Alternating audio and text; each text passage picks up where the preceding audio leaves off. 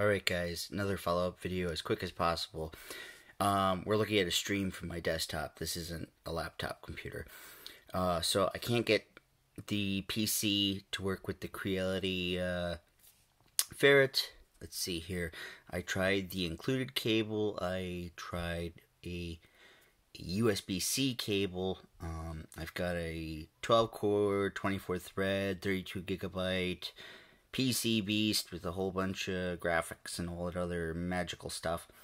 So I am running, however, Windows 10. I'm wondering if that could be an issue. When I do plug it in, let's see here, computer management. It does get recognized. It is using a CR Ferret, depth camera, IR camera, RGB camera. They are generic Microsoft drivers.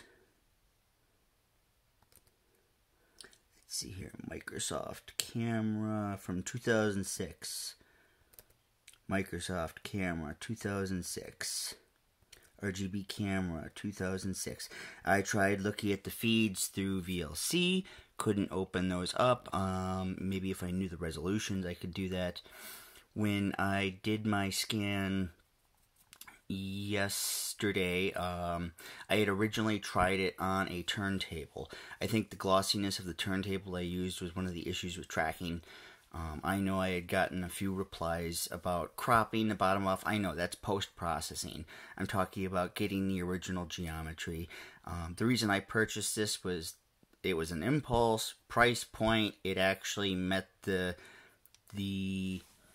measurement that I wanted. I wanted to use it for taking measurements for 3D printing projects and other renderings. But yeah, that's a little bit of an update on some of the questions I had gotten. I've had work yesterday, I've got something today, I've got interviews tomorrow. I'm not sure when I'll be able to update, but again, I haven't seen much content on this, and I wanted to get as much information out there as quick as possible on my experiences so far.